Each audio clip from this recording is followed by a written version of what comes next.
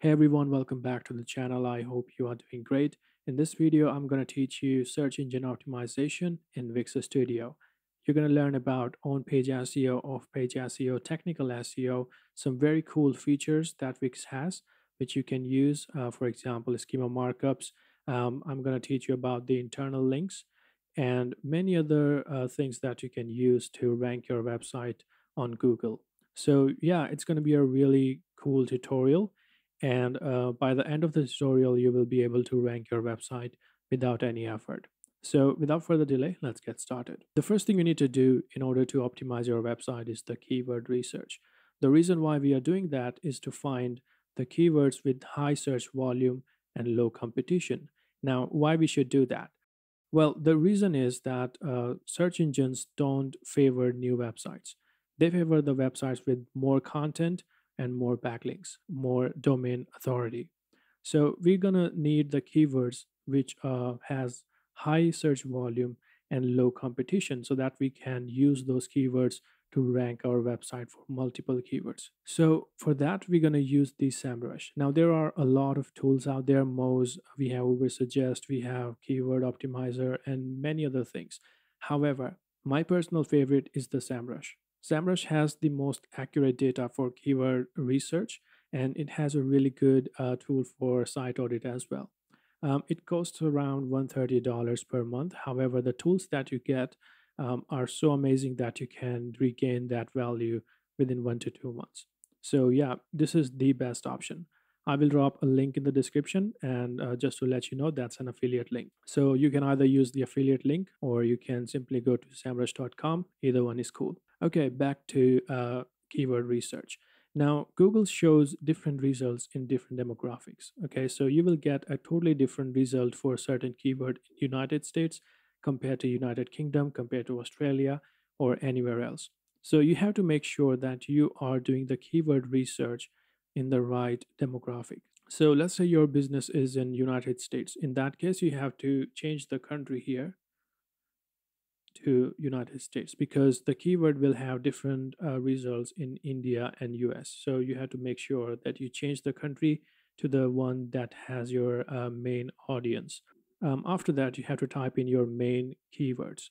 So for example, let's say you are selling some clothing brand online. In that case, let's search for t-shirt.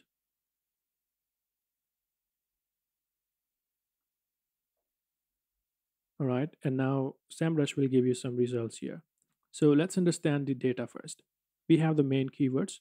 After that, the intent of the keywords, which means whether it's a commercial keyword or informational or transactional or navigational. So what is the intent of the people while searching for these keywords? That's the intent. All right, so if you have a blog, you will need informational. If you have a brand, you will need the transactional and commercial. And if you are just selling something, you will need the commercial. After that, we have the search volume, which is the monthly search volume, and then the keyword difficulty. Now, our interest is in the keyword difficulty. What we're going to do as a brand new website is that we will filter the keywords with the difficulty very easy, and it will give us some keywords here with the least difficulty, and we can sort it out with the highest volume. Now, we have a bunch of keywords here which are good to be used in our website. Okay, so these keywords, for example, has a very low difficulty when we use them in our website. Okay, which means that it is easier to be found when we use these keywords compared to just plain t-shirt or any other main keyword. So you have to filter out these keywords based on the difficulty, the search volume, and the intent. Now we can use these keywords and match them according to our brand. So for example, crop t-shirt, if you have a female clothing brand, you can use this one. If you have some print on demand, you can use this one.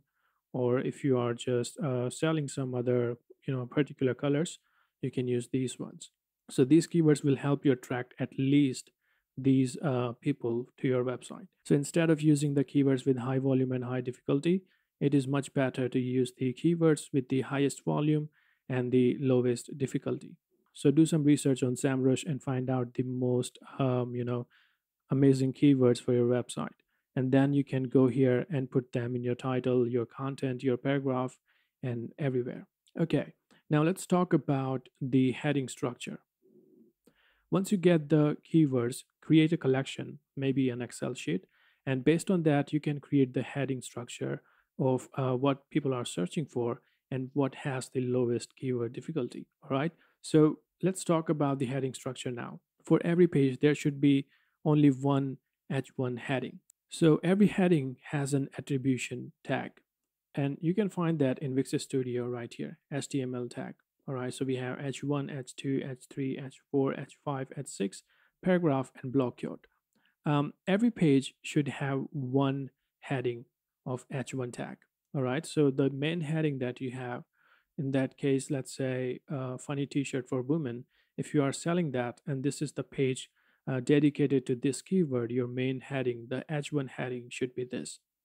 So I have assigned this heading an H1 tag. You shouldn't assign any of other tags for your main heading, only the H1. All right, so H1 should be one and one only. After that, your secondary categories, like this one, will have an H2 tag. So if you go here, you will have an H2. And that is why we have different heading structure. We have all these themes. These are basically assigned the tag. But you have to make sure that when you are using a text, you have to make sure that you check the HTML tag as well. So we have the H2. After that, if I want to add any heading to these will be H3. So you have to create a structure of the heading so that search engine knows which content is related to which. So this top category will be H2 and these will be H3. So search engine knows that these categories are related to this heading. All right, so this will be H2 and these will be H3. Now, if these heading have some further subcategories, like if programming has full stack development or C++ or something like that, in that case, you will have H4 heading, H5 heading, and so on. Normally, we don't go beyond H5, but it depends on the complexity of the web page. You can assign H2 or H3 here as well. In popular courses, you can assign this H2 and then these will be H3. Okay, the main headings. In testimonial, similarly, go with the H2 for this heading or H3, and then you can give these names, names right here, H4. So it depends on the importance of the content, the heading. Similarly, the instructors is an important part of the online course. So I will assign an H2 here and then H3 to these names. All right, so just go here and in here you can assign them H3.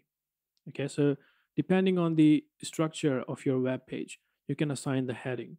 And it is really important for search engines to understand the content of your page. If you add, for example, let's say if you give this an H1 as well, so in that case, you will have two main headings and Google will confuse which is which. All right, although it is a smart, but in some case, if they take this as the main heading, it will disrupt the entire SEO. So make sure that every page should have only one H1 heading. You can have up to two to three H2 headings, and then you can have multiple H3 headings. All right, so that's the heading structure. Now let's talk about the performance optimization. What is it and why is it important? So let me first show you how to check the performance of your Wix website. So simply copy the link of the web page. Go to this website called Page Speed Insights. Paste your domain here and let it analyze. Okay, now let's talk about the performance while it's doing its work. So one of the most important factor in the Google search ranking is the loading time of your web page, its accessibility, its SEO, and other factors. So it's really important that your website loads faster. All right, if it's taking time to load, it's going to affect your SEO as well because Google uses performance as one of the primary ranking factors. So as you can see here, I have a performance of 65 on mobile devices and 95 on desktop. So if someone is searching for the content related to this page, they will get a better ranking on the desktop compared to mobile, because if there is some other website with better performance, it will have a better SEO score as well. So you have to make sure that your website loads faster on both mobile and desktop. Now, how do we do that? Let me give you a few tips that you can use. First of all, keep the top elements of your website, like these text, these images, very light. All right. Don't use like heavy videos or widgets or something like that, because they will slow down the website. So the top element should be very light. Like if I just go here and reload the website, you can see that it loads instantly on the desktop. That's because I have used very light element here. Like these images, everything is very like 10 kilobytes or something like that. So it loads really fast. The second thing you should do is don't use widgets on the page. Like Wix has a lot of widgets. If you go to store, you will find widgets, and let me add it real quick. So don't use widgets on the Wix Studio, because widgets use a lot of JavaScript, and that slows down the website. Just add one widget and it will bring down this entire score by many folds. So I will recommend using things like repeaters, and then designing a product section from scratch instead of using a widget. Okay, so these widgets right here, don't add them in your section, because these will slow down the web page, the performance. Um, Another thing you should understand here is that Google assign a crawl budget to each website. Okay, it's not free. Google have to spend some money in order to crawl your website, and the budget is definite. So these JavaScripts used in these product widgets and everything, they take up the crawl budget, and that is why it takes time for Google as well to evaluate the script of the JavaScripts. So it takes time for indexing as well. If you have like a lot of pages, you will see that the indexability has decreased a lot. It will take a lot of time for Google to index your page. Okay, so that is why I recommend not using a lot of JavaScript on the web pages. Another thing I have seen people do is that they use videos as a background. So don't do that as well. If you want to do that, make sure to do them in the section in the lower side. The animations as well, just because we have a lot of animation, don't use them on every element. Keep the animations in moderation, keep the things look good, but don't overdo them. For example, I have used CSS to make this button look like this, right? So yeah, you can use these kind of things to make sure that website looks cool, but it doesn't have a lot of JavaScript and animations. One more thing you can do to increase your speed of the blog on mobile is to engage the accelerated mobile page. Let me show you where to do that. All right, so you have to go to the back end of the website and go to SEO and website here in the site and mobile app. Go to the SEO, and here you will find the SEO settings.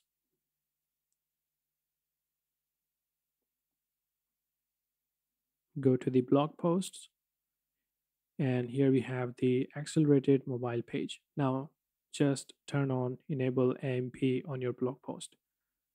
Okay, and it will speed up your post pages for mobile devices, which is really good for search engine ranking.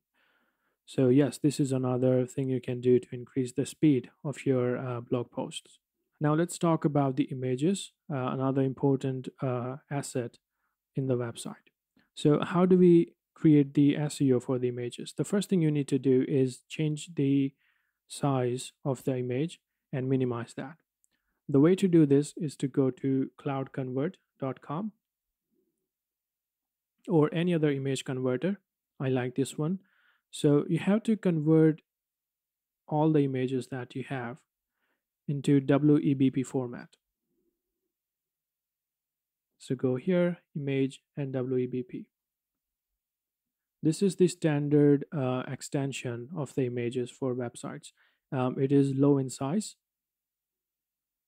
and has better performance. It increases the performance of the website. This is one of the reasons why I have 95 on the desktop. So as you can see, it is just 66.2 kilobytes. If you look at the original image, the size is 448. So it's a you know large difference, and it makes a lot of difference in the performance because we use a lot of images in the websites. So make sure you compress all your images, convert their extension from anything to WEBP. Now, how do we add the alternative text to the image? Just select the image, go to settings, and write what this image or vector art is about. For example, I can write an image of an student holding a book. Most people believe that the reason why we use alt text is to tell Google, as you can see here, it is written that it is for SEO and accessibility. But I think the most important goal of this is for accessibility, in fact, because many people use screen readers, like people with eye disabilities or people who are blind. They use screen readers, and this image alternative text is what screen readers read to them. So it's important that you use a long description of the image instead of just copying something and just pasting it. So tell people what this image actually is about, because Google can understand images. All right, so make sure you use proper alternative text. Okay, now let's talk about the internal links. Internal links are one of the important factors in SEO as well. They help users navigate the site better. And this is something I love about Wix. They have added a cool feature in their blog to create internal links. So all you have to do is go to the post, and when you are editing it, add hashtags to your main keywords. Now, let's say Wix Studio is one of my primary keyword. Now, what I will do is I will just add an hashtag in one of the Wix Studio keyword, and it will create an internal link in form of tags. So find this keyword, for example, and put an hashtag, and it will create an internal link in the blog.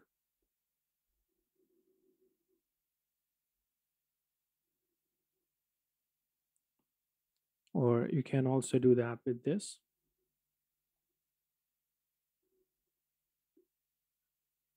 Like this, right? So you can create internal links by putting hashtags. And on other pages like product page, you can put the links in the same way. Just select the text and put the link to some related blog or other products so that people can easily navigate to other related products and blog posts. So that was for image. Now let's talk about the SEO basics. Okay, now we are talking about the meta tags. Up to this point, we were just optimizing the content. So, just as I said, when we did the keyword research, you have to put the title in the same way. Put the title that not only makes sense, but also use the keywords. So, for example, let's use um, cropped t shirt. So, simply go here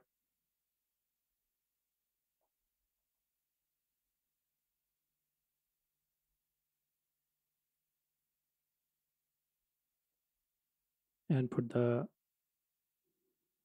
title like this. If you have any discounts, put them as well,